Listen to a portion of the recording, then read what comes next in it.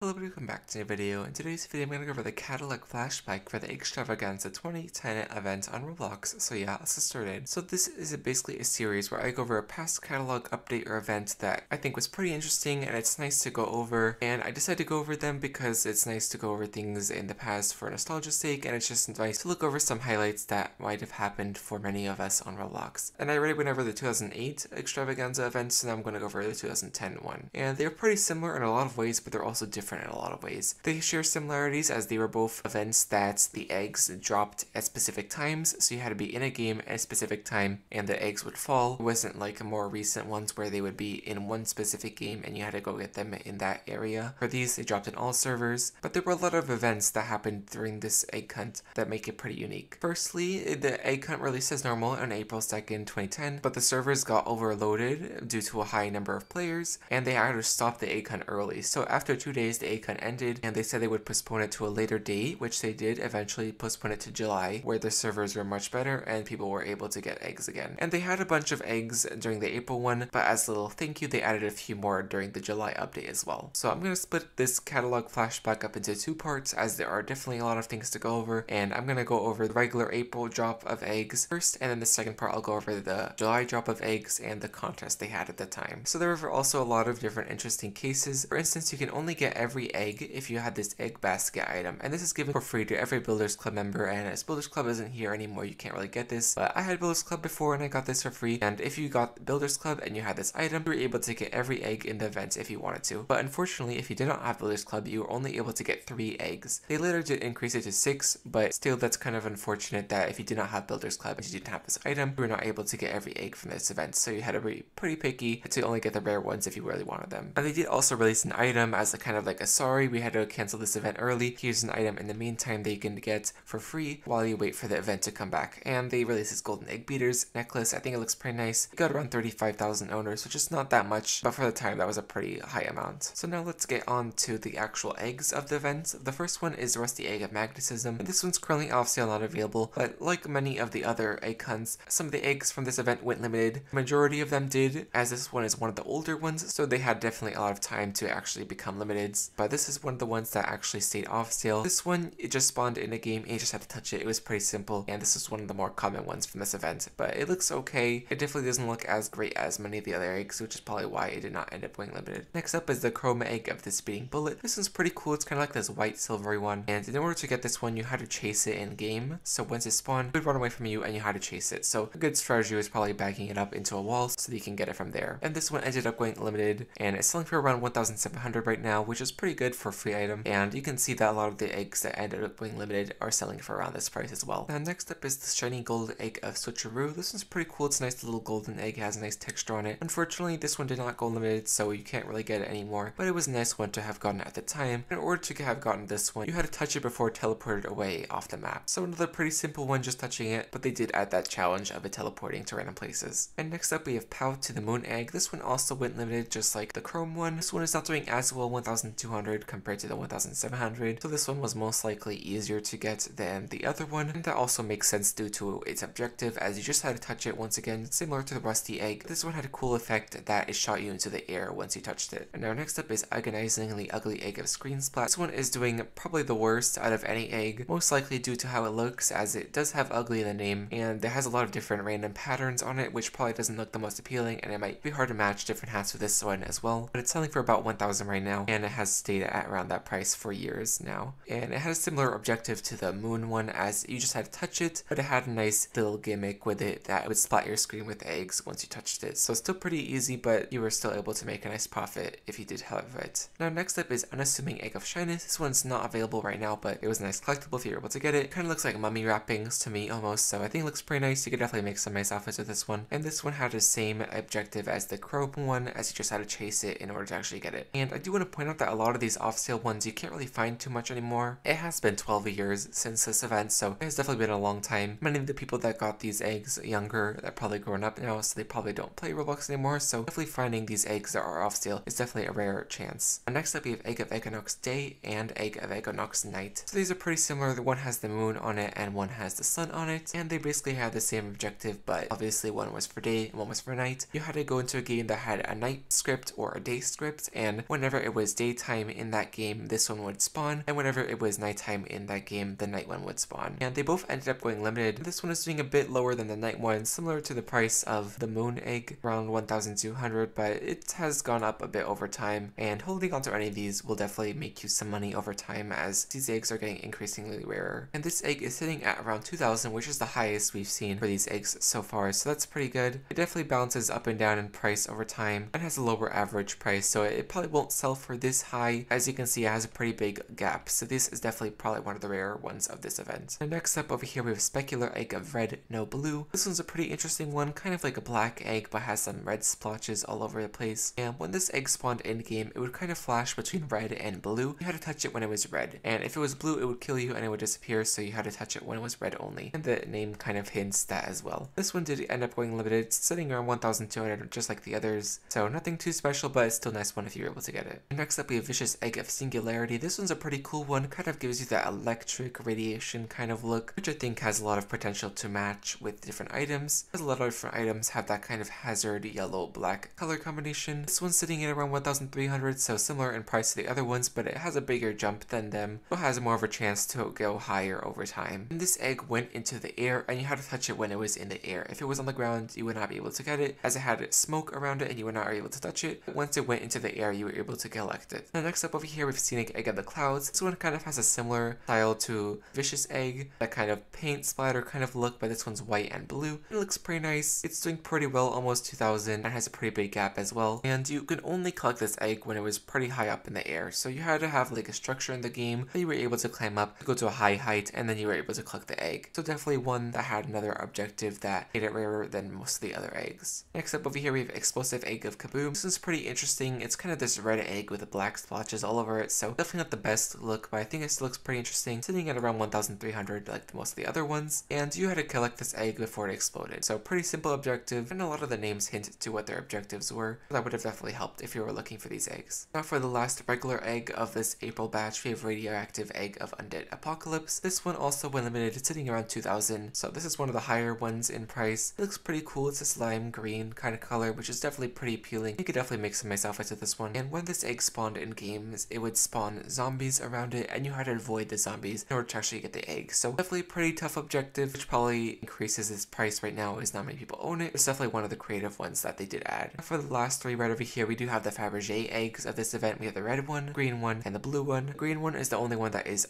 currently off sale, so you cannot get this one. You can still get the red and blue one. And these Fabergé eggs only dropped in servers that were full. So basically if a server had 24 maximum players and there were 24 people in that server, you were able to see these spawn. They were very rare spawns, so it's pretty difficult to find them. They still look pretty nice. They sit on top of the head instead of on the head like most of the other eggs. They kind of have this regal design to them. And this one did end up going limited. It's sitting at around 2,000, which is pretty similar in price to some of the regular eggs. So even if they were just rare drops, some of the more difficult objectives end up being the same price as these, which is pretty interesting. And same with the blue one, around 2,000 price, but they both have definitely big gaps, so they can definitely increase in price pretty soon. So yeah, that is part one of this catalog flashback for Eggstravaganza 2010. This was a pretty fun event, and I'll be going over the rest of it in part two, which will come out very soon. So yeah, hopefully you guys enjoyed this video, and yeah, I'll see you guys next time. Bye.